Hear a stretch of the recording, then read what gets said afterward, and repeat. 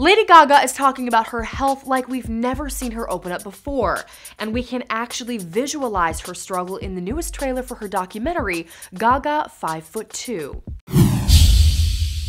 Hey, I'm Heather Gardner, and guys, I am feeling for Lady Gaga in this new trailer. We knew the singer would be open and honest with us about her life as an artist, but we weren't expecting a glimpse inside her personal health.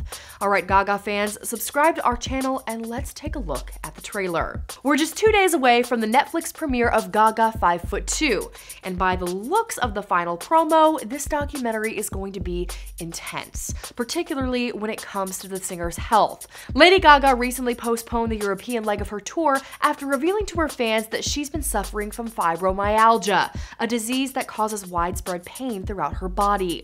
Though this was news to us, in the documentary, we learned that the singer has been dealing with this chronic pain for years. I have chased this pain for 5 years. But when I feel the adrenaline of my music and my fans, I can fucking go. Gaga fans, isn't it rough seeing one of your favorite artists go through all that pain? Let me know now in the comment section down below. In addition to the documentary, the singer has been opening up more and more about her condition on Instagram. She revealed a lot with her fans, but Gaga insists there's more to tell. As I get stronger and when I feel ready, I will tell my story in more depth, she wrote on Instagram this week.